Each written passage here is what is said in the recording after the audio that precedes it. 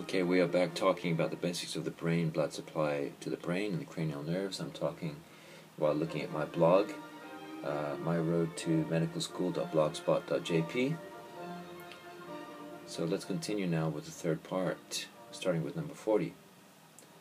Which sinus would you find located below the cheeks, above the teeth, and on the sides of the nose? This is the maxillary sinus. 41. Where is CSF made? It's made in the choroid plexus. There are 4 choroid plexuses in the brain, 1 in each of the ventricles. A plexus in the ventricles of the brain where CSF is produced. The choroid plexus consists of modified ependymal cells, and CSF is recycled 4 times per day in order to clean out the metabolites and toxins like beta amyloid. Okay, number 42. The branches of the middle meningeal artery and vein are between which 2 skull bones? That's the frontal and the parietal. I'll say that again. The branches of the middle meningeal artery are between, and vein are between which 2 skull bones? The frontal and the parietal. Makes sense, in the middle. Number 43. What are the dural folds? How many are there? And what is their function? The internal meningeal layer of the dura, which reflects away from the external periosteal layer of the dura to form dural enfoldings, or reflections, which divide the cranial cavity into compartments and support parts of the brain. So what are these dural folds? What are the parts? First is, well, there are 3. Can you guess them? Well, there are 2 falxes, anyway, and one other thing. There is the falx cerebri, or the cerebral falx, which separates the left and right cerebrum.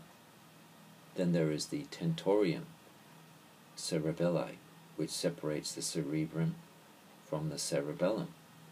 And then there is the falx cerebri, or the cerebral falx, which separates the left and right cerebrum. So don't overcomplicate this. If you can imagine the back of the skull and a line running from the front to the back, all the way down, and then down at the base of the skull, one running laterally, you can imagine how they are separating the cerebrum and the cerebellum, and how the cerebrum and the cerebellum are separated into left and right parts. Okay, and there's a nice picture on my blog if you need to see more detail. Number 44.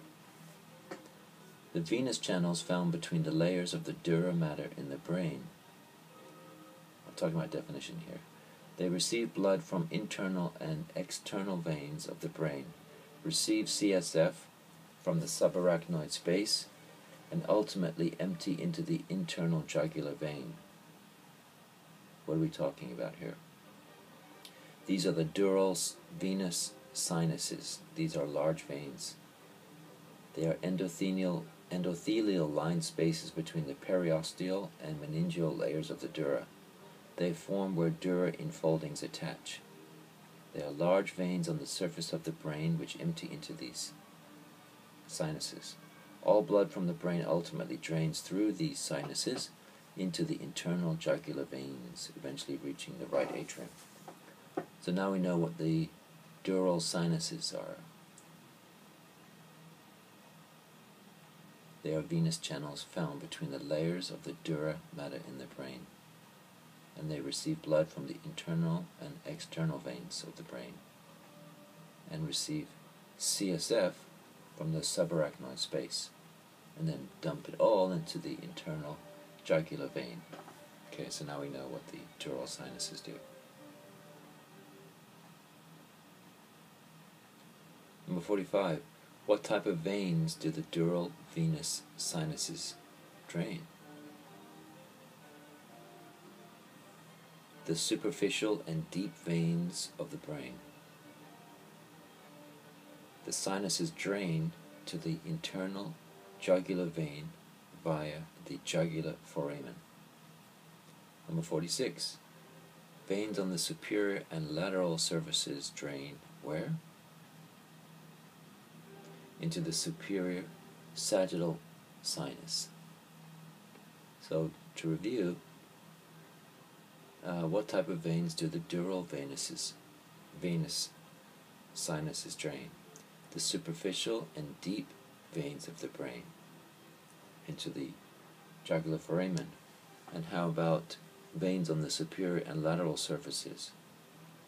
Where do they drain? Into the superior sagittal sinus. Makes sense? 47. The basal veins run laterally and dorsally around the cerebral peduncle to end where? They end in the great vein of Galen, which drains to the straight sinus.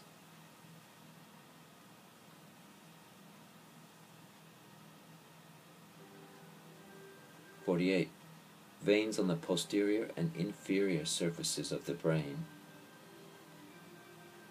the superior cerebellar veins and the transverse sinuses, drain to several sinuses. Which ones? There are three: the straight, the transverse, and the superior petrosal. So the straight, transverse, and superior petrosal, these are the sinuses where the superior cerebellar veins and the transverse sinuses drain.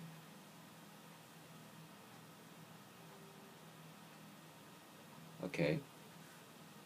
A large collection of thin-walled veins creating a cavity bordered by the temporal bone of the skull and the sphenoid bone lateral to the sella turcica.